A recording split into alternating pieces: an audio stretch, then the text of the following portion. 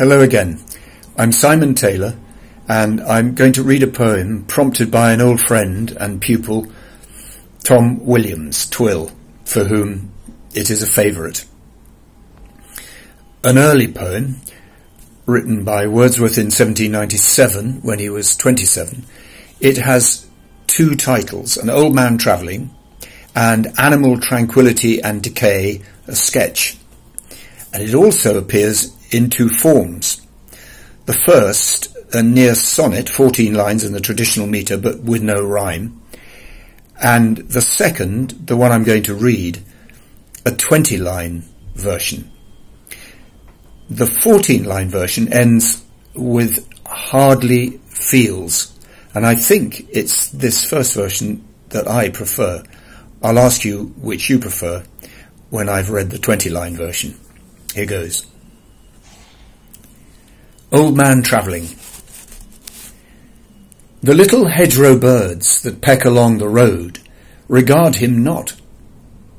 He travels on, and in his face, his step, his gait is one expression.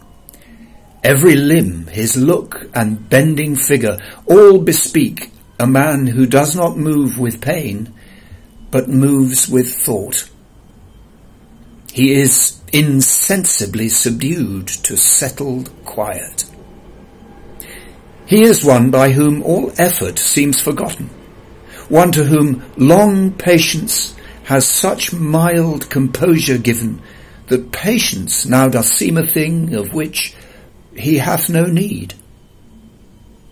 He is by nature led to peace so perfect, that the young behold with envy what the old man hardly feels. I asked him whither he was bound and what the object of his journey.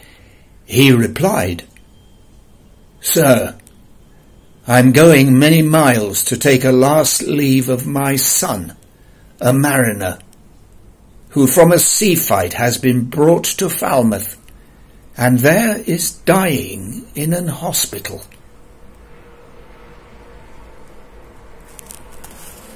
Well, what do you think? Thank you.